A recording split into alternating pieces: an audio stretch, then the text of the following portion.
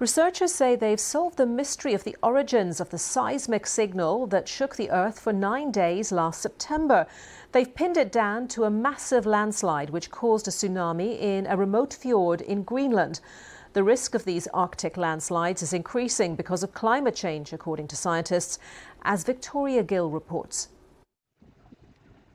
A land continuously carved and moulded by vast glaciers. But in one fjord in the east of Greenland, a seismic event has transformed the landscape here forever. So we're seeing here a sort of a simulation of how this seismic signal travelled around the world. When we run this, we'll start to see this wave.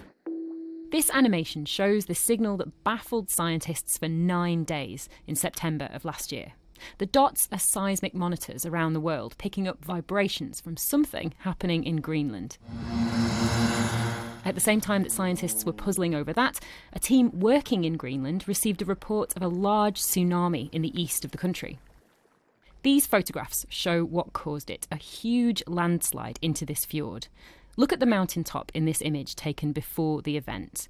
And look at it afterwards. The top of the mountain is gone, collapsed into the fjord, taking parts of the glacier with it.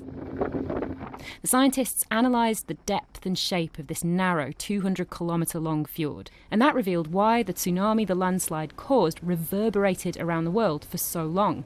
The wave was essentially trapped. The energy of that wave just can't escape. So that wave has to just keep bouncing back and forth, sloshing back and forth in the fjord. It just can't go anywhere. Never before has such a long duration sort of large-scale movement of water, over 9 days in this case, been observed.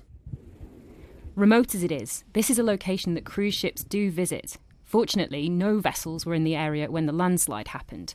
But scientists say the risk of these events is increasing with climate change. This glacier was holding up the mountain. Over decades, it melted and thinned, and eventually millions of cubic metres of rock simply collapsed.